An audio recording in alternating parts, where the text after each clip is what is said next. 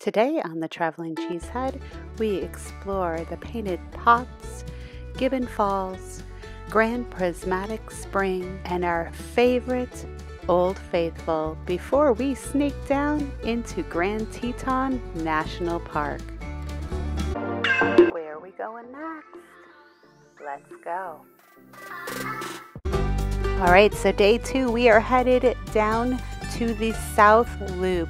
We will stop at the Painted Pots, the Grand Prismatic Spring, to walk around for a while before we head over to Old Faithful, to the West Thumb, sneak on down to Grand Tetons before making our way back up and around Yellowstone Lake, Hayden Valley, and then back home for the evening. It's going to be quite a day. Let's go. As soon as we entered the park, we were greeted by the welcoming committee, the Wild Elk.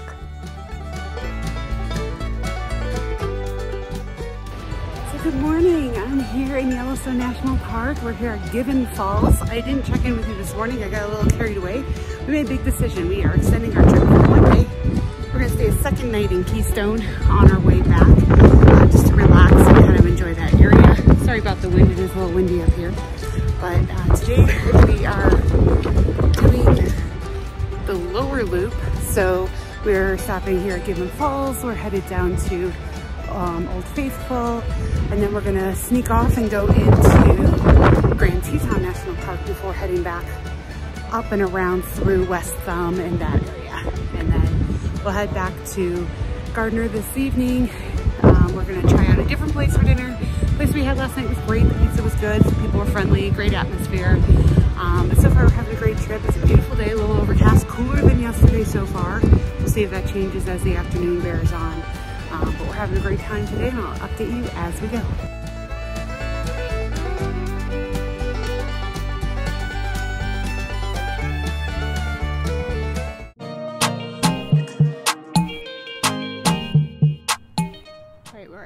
Paint Pots. We're gonna go check this out just to give you an idea.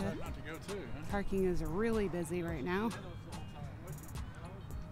Pit toilets only, but at least there's facilities and they're relatively clean, and we're gonna go check this area out. Just south of the west entrance, the Paint Pots are a unique set of geysers. There are the mud pots, which have very little water in them, and then there are the spewing water pots that we think of when we think of geysers.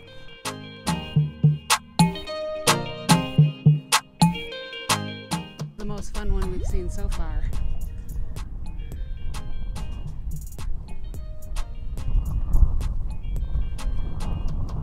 He's been spewing continuously since we walked in.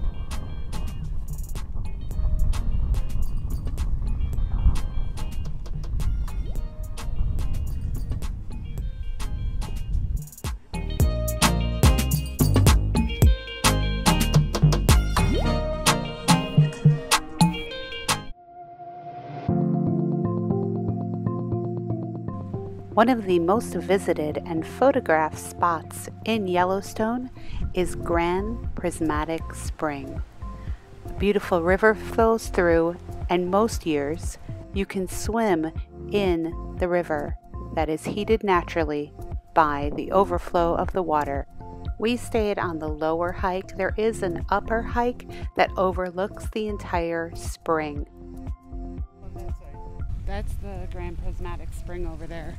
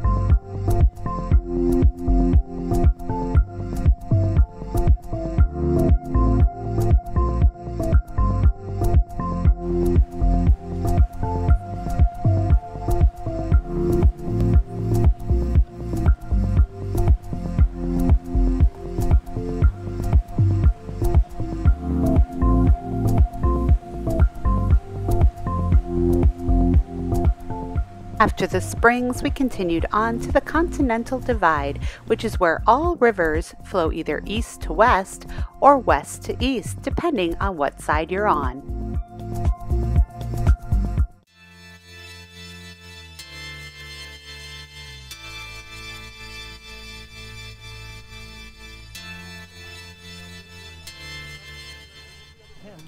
All right, so I'm at Old Faithful. We have about 15 minutes. We timed it really well. Don't know how we did that, but we got here about 15 minutes before the expected eruption. And already I'll show you the crowd that is here waiting for this next eruption. Just look behind me all the way around as far as you can see. And then back this way as well. It's crazy. Not to mention all the people in the trees. So it's been a good day so far. We've made it most of the way around the lower loop so far, and after this we will head down to the Grand Tetons before heading back the other side of the loop on our way through Hayden Valley back home for the night. While waiting for Old Faithful, we saw Grand Geyser go off in the distance.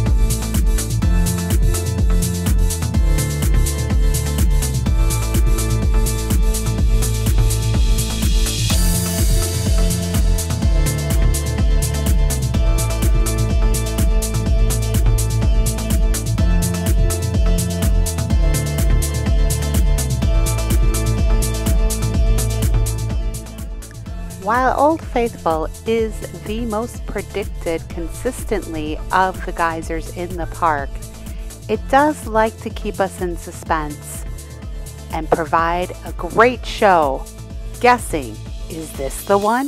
Is this the one? Only to be like, nope, not the one.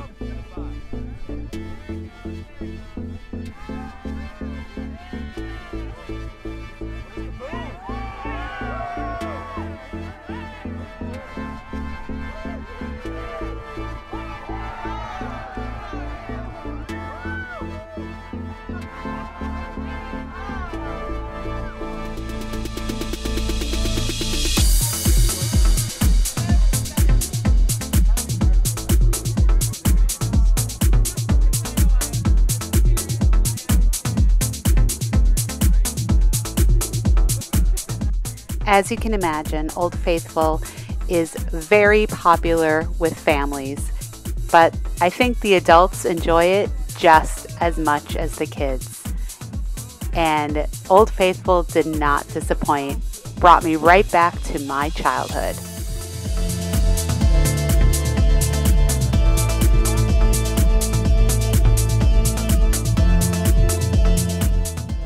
Surprisingly, eruptions can last as long as 90 seconds to a full 2 minutes, so be prepared to keep that camera on and running.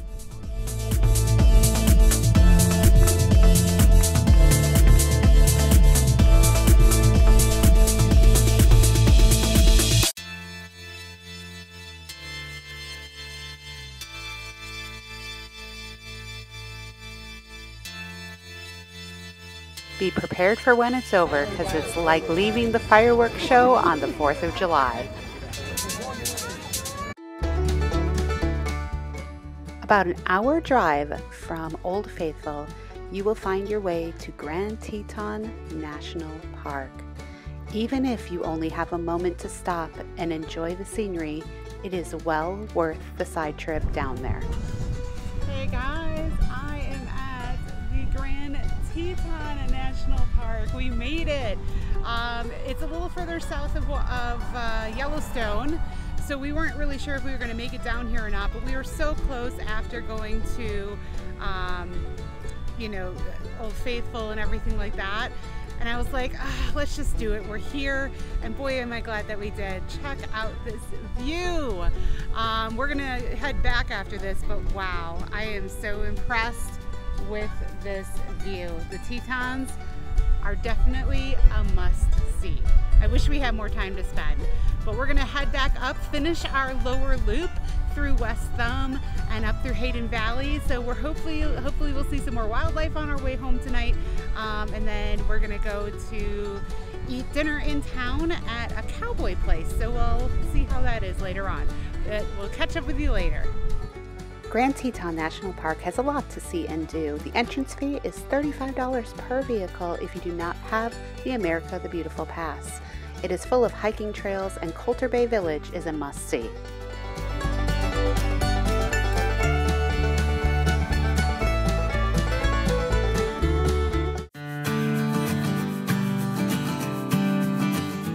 One of the more popular spots in town was the Corral. It had a line outside every single night we were there, and believe me, the food was delicious.